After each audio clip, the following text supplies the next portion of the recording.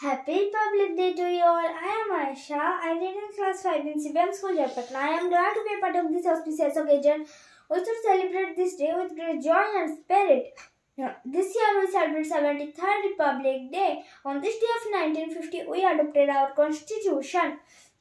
This day is observed in schools, colleges and other organizations.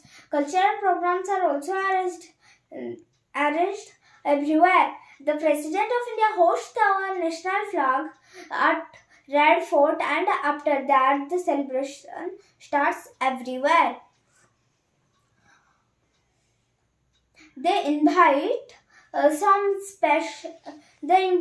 special chief guests from a different country every year. Our honorable president addresses the nation and gives some important awards like Bharat Ratna, Ashok Chakra, Bravery Award, etc.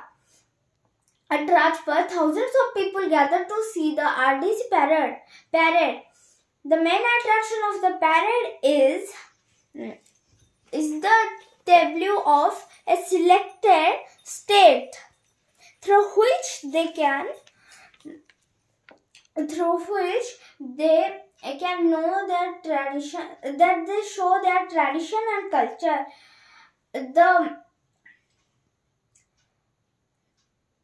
Our Air Force fighter pilots came with their jets and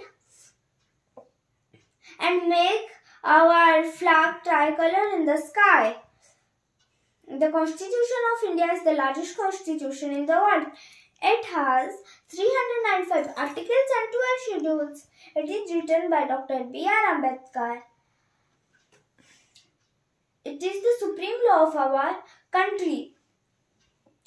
It gives us fundamental rights and fundamental duties. There are 6 fundamental rights. They are right to equality, right to freedom of religion, right to constitutional remedies, right against exploitation, and cultural and educational rights.